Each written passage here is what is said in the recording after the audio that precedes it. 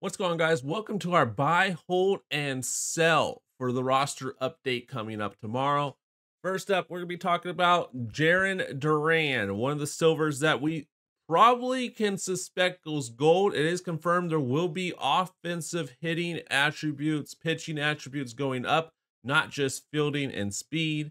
So Jaron Duran, I think, goes gold. However, +6 is what he would need to be at a 1,500 quick sell price. So Jaron Duran, since the last roster update, batting 308 with 6 home runs and an additional 9 extra base hits with an ISO of 319.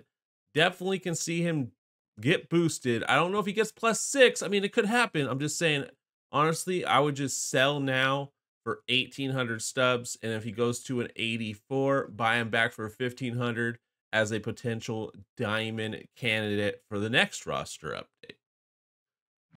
Next up is Byron Buxton, batting 339 with 4 home runs and 8 doubles and an ISO of 357. You can see his numbers right there. He has low contact, low power versus righties. I can see him also go gold. He is around gold price. You could still invest in him at 355 stubs if you guys think he's going to go gold. So honestly, he could be a slight risky buy, or you could be selling right now for 534. And after taxes, that's still going to be above the 80 overall, unless he hits that 81 overall.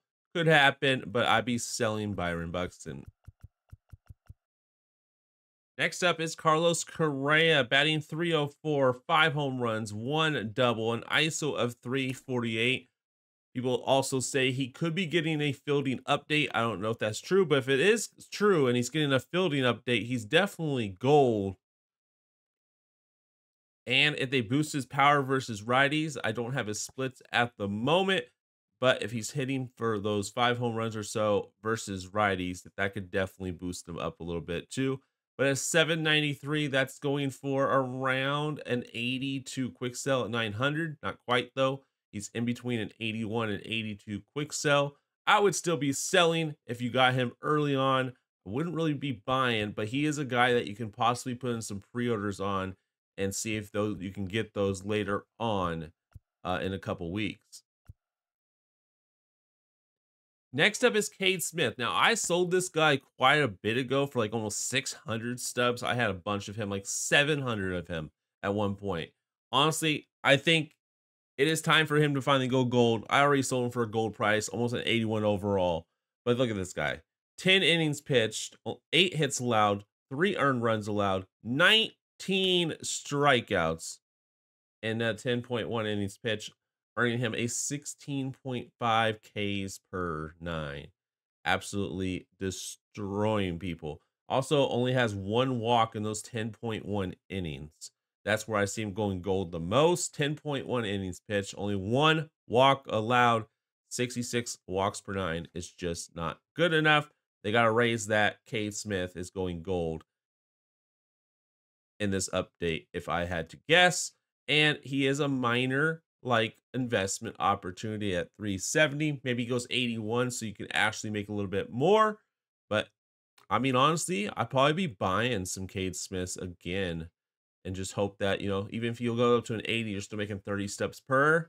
If he goes up to an 81 or 82, you're making some big profit once again on Cade Smith.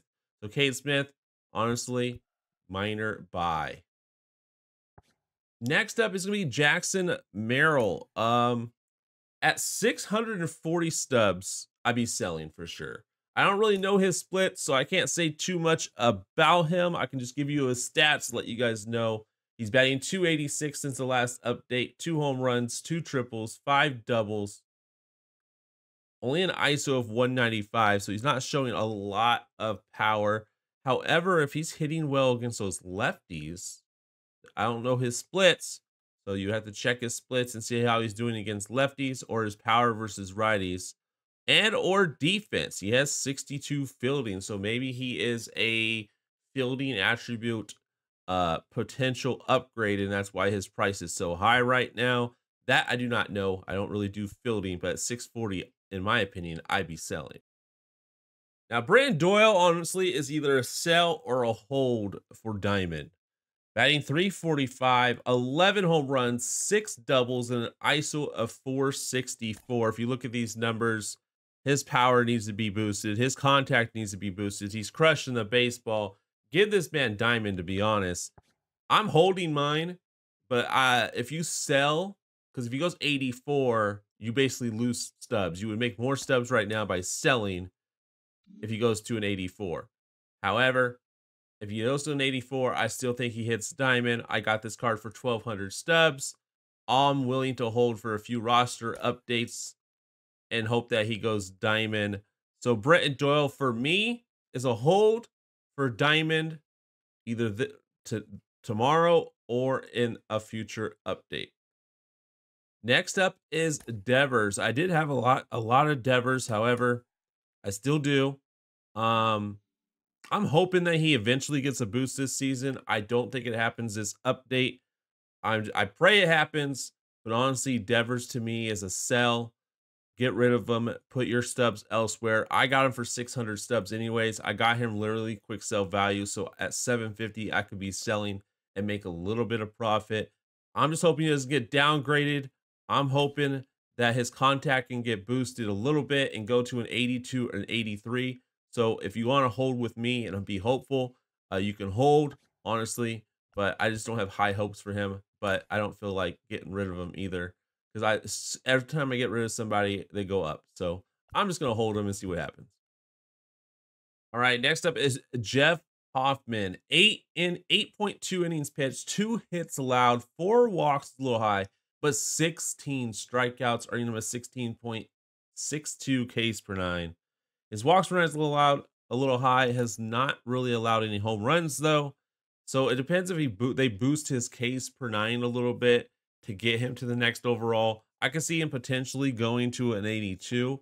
However, he's selling for 1,000. So honestly, I'd be selling right now because he has potential to go 82.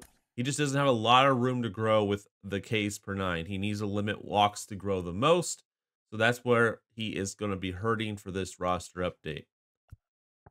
Next up is Nick Pivetta. He had a terrible start in his last start. I had him at quick sell value. I quick sold him back and reinvested into somebody else. Nick Pivetta, definitely a sell. I'm only mentioning him because eventually I had him on my spreadsheet. He is no longer on there. He is a sell, and reinvest your stubs. Now, Tyler O'Neill's price is a little high because he did have I say two home run games, but in that span, that's his only home runs since the last roster update. So 282 average, 4 home runs, and 3 doubles, an ISO of 211. His contact versus righties, I don't know his split, but if he's hitting really well against righties, he could possibly go up. With a 282 average, he might be hitting decent against righties. So I could see him going up, but at 1,700 stubs, it's not, to me, a guarantee. I'd be selling for 17 for the chance that he might not go to an 84 overall. I don't think he hits Diamond, but you never know. I've seen people hit Diamond before. I said that didn't hit Diamond, so we'll have to wait and see.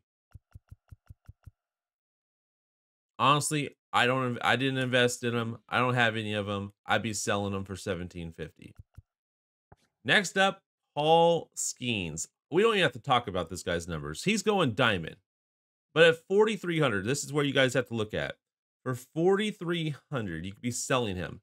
If he does not go 87 and you don't sell him right now, you're losing stubs at 4,300.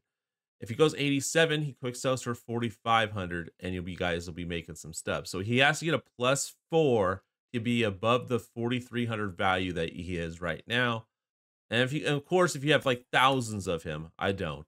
If you have thousands of him, then try to sell some of them and then hold the rest, and then just hope that he goes 87, because selling all of them for 4,300 is going to be very, very hard for those orders to go through. And if you just like sell them for the 3,500, then you're only getting back 3,200. And I think he goes to at least an 86, which you'll be able to sell for 3,750 at a quick sell price. So for Paul Skeens, sell for 43 or wait and hold and quick sell for whatever price he goes up to. I'm expecting an 86 or an 87, to be honest, but it could be higher. Jack Flaherty, probably a diamond lock in my opinion. 17 innings pitched, 8 hits allowed, 3 earned runs, 2 home runs, and 5 walks, 18 strikeouts, 9.17 Ks per 9, 2.5 walks per 9, 1 home run per 9. Not bad. Not bad at all. I think he deserves a boost in hits per 9 and Ks per 9 just slightly to get him to that 85 overall diamond. I am hoping that he's a lock. I'm hoping that I can quick sell him for 3,000 stubs, and we don't have to worry about the taxes or nothing. And that's what I'm hoping for. We got like 100 of them. Not a crazy amount there, but I'm holding on Jack. But I wouldn't mind selling. I mean, it's always a risk to hold when you can get 3,200 minus taxes. You're still going to get around 2,900. So at the worst, you would lose if he goes diamond. You would lose like 100 stubs per, which is not a lot, but you'd be guaranteeing a lot more if he does not go, because if he does not go diamond, he's going to go back to 1,500 stubs. So that's the risk and reward there. Christian Yelich, we had on our radar for a while, but he is hurt. He is basically probably out for the rest of the season, so he's definitely a sell and reinvest opportunity. We're not really going to go over his stats because, like I said, he's most likely out for the season. I don't think they're going to give him any type of update in this update because of that. If they do, that's crazy. And we missed out, I guess, if he goes diamond. But I just don't think they're going to do it. Christian Yelich, definitely get out and get in on someone else. Also, Christian Walker got very, very cold, in my opinion. I think he hit a home run the other night, though. In fact, I think it was last night. But he's gotten very, very cold, so I'm also out on Christian Walker. I would sell him as well, get rid of him, and reinvest somewhere else. All right, Francisco Lindor, though, 304 average, 8 home runs, 4 doubles with an ISO of 304. I think Francisco Lindor goes diamond in this update. And I don't have any of them right now, but I do expect to put some pre-orders in on him. He could invest for 2,800, but I think he is my primary pre-order candidate for this roster update, and he does go diamond. So if you guys got him, congratulations. If you don't have him, maybe some pre-orders as well on Francisco Lindor, and expect a diamond come tomorrow for Francisco. And next up, possible investment opportunity, maybe not this update, maybe a future update, but Teoscar Hernandez, you know, our home run derby king. 325 average, 3 home runs, and 4 doubles. Only an ISO of 163, but it's really the average we're kind of looking at right here. If he's hitting really good against righties, obviously his inside edge has got him up to a +4 to an, actually I got him parallel too, so +2 to an 86 overall. So we could just get a contact boost with him versus righties. I think he can go diamond to an 85 overall. And I think he's honestly a decent investment opportunity right now. I just don't know if he's going to get this update. But if you guys want to take a gamble on anyone that we've mentioned in this video and buy, it'd probably be Teoscar Hernandez, to be honest with you. Obviously, for pre-orders for Francisco, but it's an actual buy right now. Might be Teoscar Hernandez. He's been hot lately for the Dodgers. He's had some clutch home runs, a game-winning hit. Hopefully he stays hot, and if he doesn't go up in this roster update and one of the more final roster updates of the year, obviously because we're getting to the second half of the season, not many left. Hopefully he can hit that diamond mark before the end of the season. But anyways, that will do it for today's buy, hold, and sell for this roster update. If you guys did enjoy this video, like, follow, share, favorite the video, subscribe for new, comment down below what is your favorite investment for this roster update. How many of that player do you have? And I will see you guys in the next video.